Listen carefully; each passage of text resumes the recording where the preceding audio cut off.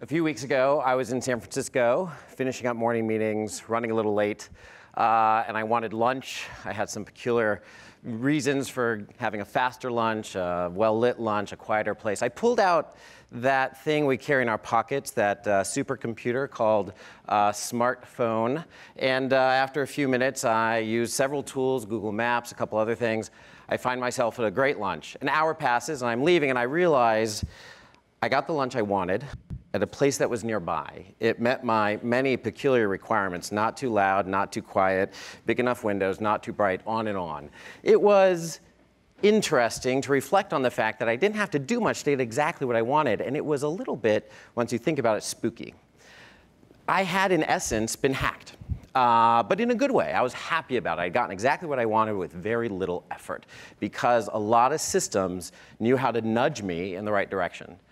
So what I'm going to talk about is whether or not this is good or bad, and reality is it's a little bit of both. So hacking. We all know what hacking is. Most of the time we think about it as humans hacking computers or computer systems in order to get private data, or to steal money, or to meddle in elections, or maybe even to break electric grids, right? On the other hand, there is another type of hacking which is pretty pervasive, and that is systems, and in particular what we'll maybe call narrow AI, machine learning systems, hacking us. That is to say, when we interact with them, giving them information, asking them for search requests, nudging us in a particular direction to do something. And to be clear, when I talk about AI and machine learning in this context, I'm not talking about super AI.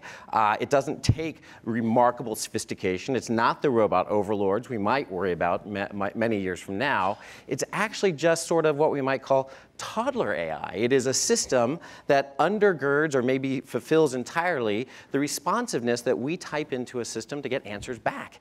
And it gets to do that billions of times a day, and it has very narrow objectives. This isn't something particularly new. In fact, humans hack humans all the time. When it's well done, we call it effective salesmanship or charismatic leadership. Maybe a good pickup line, or a very effective toddler. In fact, when a toddler throws a tantrum and we give the little tyke exactly what he wants, and then he immediately stops, we know we've been had, right? So there's that moment where you realize, gosh, I've been hacked. There are lots of ways in which humans influence humans, and it kind of ports its way into the systems and artificial intelligence world. I picked 5, and they are the idea of framing, the idea of scarcity, including a little bit of fear of missing out, social proof, reciprocity, and ultimately false choice. Let's dive into the first 3. One way of thinking about what happens is when we make a decision is how it's framed. So you've probably used this technique. Maybe it's been used against you. Let's imagine that you have an 18-year-old daughter. She's gone off to college. She's a freshman in college, and she hasn't written in a little while. And of course, she's never written a letter or a long email. It's all in text. And today, you get a series of texts. And they start out with, hey, dear mom and dad, sorry I haven't been in touch with you. I was really busy being a college student. Yeah, I'm sorry, I had to drop out because when my boyfriend and I were at the tattoo parlor, his drug dealer confronted him and he shot him. But don't worry, the baby will be born after I get out of prison, because it's a pretty short sentence. I know you're really disappointed in me. I'm really, really sorry. Love, your daughter. P.S. None of the above is true. I'm really busy studying for finals. I don't even have a boyfriend. But I have run out of money. And I wonder if you wouldn't send me $2,000. And your reaction is, send her $2,000 right now, right now. And why is that, right? Well, you were just told that all those facts above were not true, and yet you cannot escape the frame. Your brain responds and anchors itself in a lot of ways. You are happier. You feel that it is more correct to send the $2,000. So beware. In a car sales situation, you walk into a dealership and you say, hey, I'm here to buy a very sensible, family sedan, 4 doors. What have you got? And the salesperson, she takes you to the first car. It's a really nice car. She, talks about it for a few minutes. And you see the sticker, and you're like, oh. And she's like, yeah, it's a great car, though, and it's kind of a high price. She says, well, let me show you something else then. Let's, walk a little bit farther down the row. And then, she shows you the next thing, and it's about half the price. And you say, now, that's a bargain. Part of the reason you feel that that's a bargain is because it was framed as a setup relative to the first price. So what does an e-commerce site do, for example? Well, first, it gets a chance to practice this and refine this placement and refine the settings and the sizing and the pricing 1 billion times a week, not just a few dozen, by the way. And what it does is it sets up, on your search, a nice item, maybe a little bit more than you asked for, a bundled item that's definitely a higher price point, and then a click here for your special price. You click there, and wow, that's a special price. It's a bargain. But part of the reason it's a bargain is because of that setup. Same thing with scarcity. That same salesperson, she walks you to, she walks you to another car and says, oh, look at this car. I didn't know it was still here. Now, this is a fantastic car. This is a great car. It's sold. I'm so sorry. I didn't see it. Let's go searching for another car. AI, on the other hand, when you search on a website, might say, oh, flash sale, 5 minutes, 4 minutes and 59 seconds, 4 minutes, 58 seconds. Or it might say, oh, sorry, wait list only. It's always wait list only, but it's wait list only. And then finally, social proof, or a little bit of fear of missing out. Sometimes that same salesperson will be like, oh, wait, let's go over here. See that crowd over there, very good-looking, hip people around that car? Let's go look at that one. And by the way, there it is on the cover of that magazine. You're going to love this car. Everybody loves this car. It just flies off the lot. On the other hand, in the artificial intelligence machine learning world, you might end up on a site and it says, ooh, 32 of these booked today, right? Preferred, recommended, most popular. These are all methods in which you are influenced. So what's the big difference between the systems, machine learning otherwise, versus people? So first is magnitude. The chance not to do this 100 or 1,000 or 10,000 times and learn from it, but to do this 1 billion times a week, to have that opportunity. So if your toddler could experiment on you 1 million times a day and learn and remember from those experiences, how good would he be at getting exactly what he wants every day from you? He'd definitely be better. The second advantage is that the systems live in a simpler world. So optimize clicks and engagement, end of story. The salesperson has to go home and chat with her husband and say, I think I sold this nice family like way too much car today. I feel a little bit bad about that. And the third, and maybe most important difference, is that what you expect when you walked into the car dealership, even if you said, I'm just looking, I don't plan to buy, you all knew they were going to try to sell you a car. You were not going to try to buy a car, but they were going to try to sell you a car. It was understood what was going on. But in the machine learning language system, where you have this environment of you're asking for things, you're getting things, the gap between what you think you're getting and what's being done to you might be very large. In fact, think about the car dealership. If afterwards you found out that the car dealership actually never sold any cars, instead what they were doing is they were watching you follow all the different cars, look at colors, look at lights, have certain sounds, have different temperatures, and they were recording your response to that. If you found that out after the fact, you'd be pretty upset. So let's turn maybe to like YouTube. It is definitely not the case that when you put in search terms for YouTube, that you are in fact getting back the enlightened, truthful, most helpful versions of those search terms that you put into YouTube. That might be a part of it, but in reality, that system, which is undergirded by narrow AI, is maximizing for clicks and for engagement. For clicks and engagement, and that's it.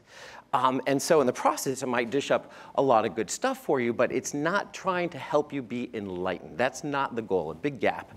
And so this brings up two other areas of influence. One, something we call reciprocity, and two, something that we call false choice. So it's a well-known human behavior, and probably a really good thing for our species, that when someone comes to you and gives you an unsolicited gift that is neither transactional nor a bribe, for a period of time, you are much more likely to say yes to whatever they ask for next. You are, in a sense, more vulnerable to whatever they want you to do next.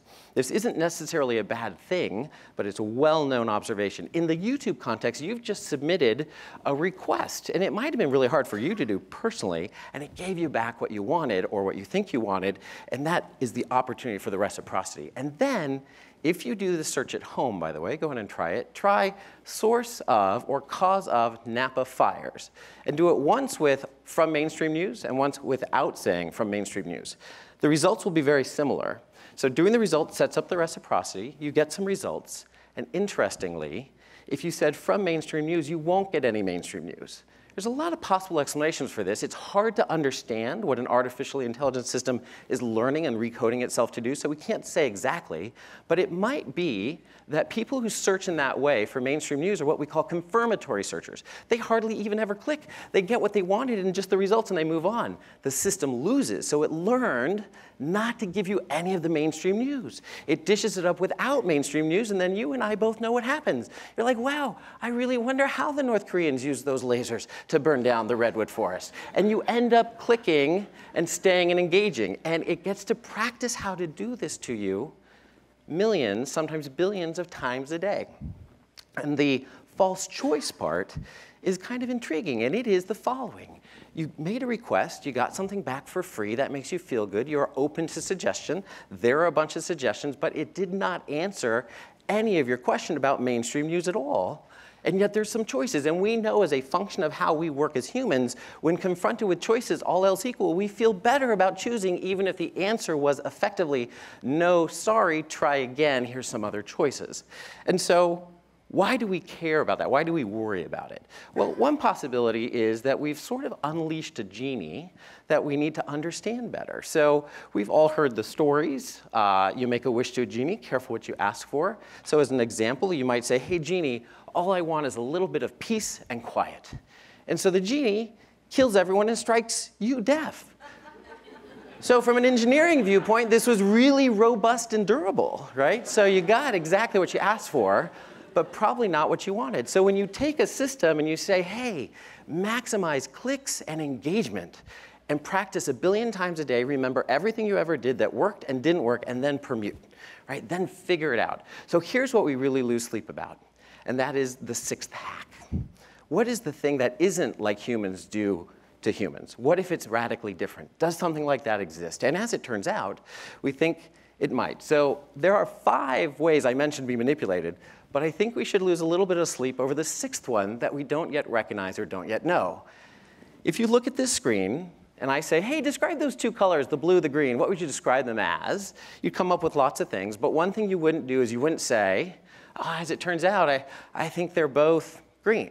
You wouldn't say that, and this is a known visual illusion. There's lots of those. It gives hints at things that might be built into us, that a system, once it found it, could utilize to trick us.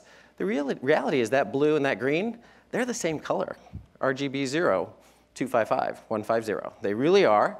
Look it up, it's kind of cool. There's a lot of these. Your brain is being tricked, don't lose sleep about it, into seeing those as 2 different colors. Why do we care about that? Well, it might turn out that across billions and billions of experimental efforts, there are opportunities and times when you might be convinced, because of something unexpected, to buy more instead of less, to buy now instead of later, to say blue instead of green, to say yes instead of no. And that's worth worrying about. What to do about it? Well, 2 easy things, I think. One, we now know we're supposed to pay more attention to what systems gather about us, right? So we want to know what information is being gathered.